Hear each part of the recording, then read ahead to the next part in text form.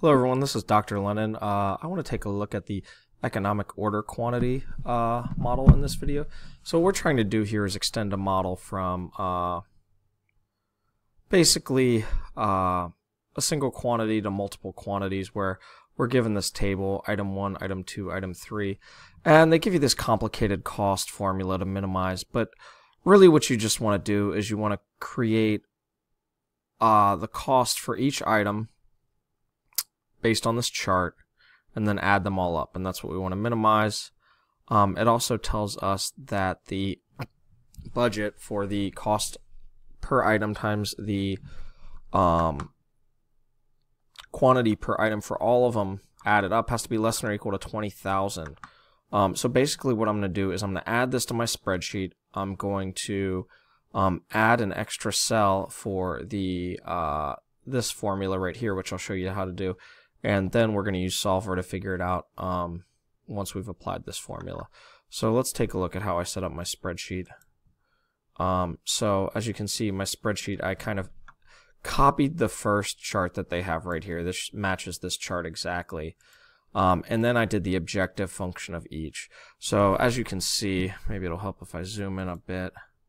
And then if I do the formula here.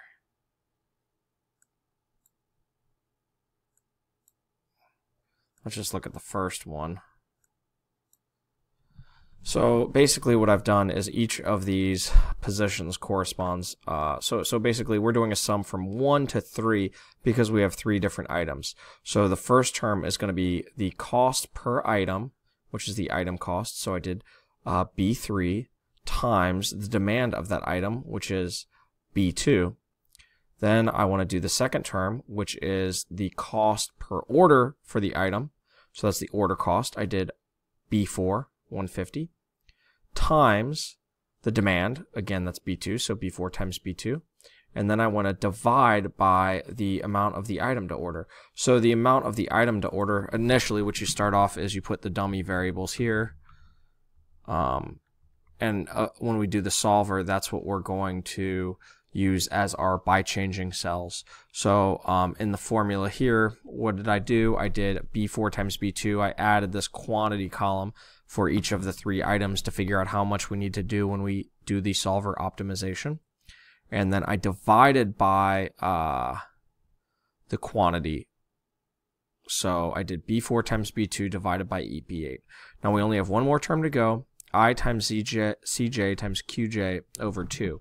So the only tricky part, and this had me messed up for a little bit when I did it, is I want to fill to the right so that way I don't have to keep copying down this messy formula. So this inventory charge, point 2, I need to put $ around it so that when I fill to the right, it doesn't move this cell to the right where there's nothing there and maintain it statically at the cell B10. So the last one we have to do I times CJ. So I do $ around B10 for I do times B3, which is again the cost per item for item 1. And then I do times B8, the quantity to order for item 1. And then I divide by 2. And that is the objective function. Once you have that objective function filled in, that's all you have to do is fill to the right. And basically, that's what I've done here. I've filled to the right. So I'm going to get the objective function, the total cost function for each of them. I have the quantity to order. And then I basically want to get the sum of the objectives because it says the sum here, which basically means add from B5, C5, and D5. That'll give you the total cost function. And then we have one more constraint. It says the total of the cost per item times the quantity per item needs to be less than or equal to 20,000. So we'll add that. That's where I have max investment here, 20,000. That'll be one of the constraints in the solver. And that's it. We're basically done. We have the function we want to minimize. We want to change the quantity to order cells. And we want to add the constraints that each of those quantities be non-negative.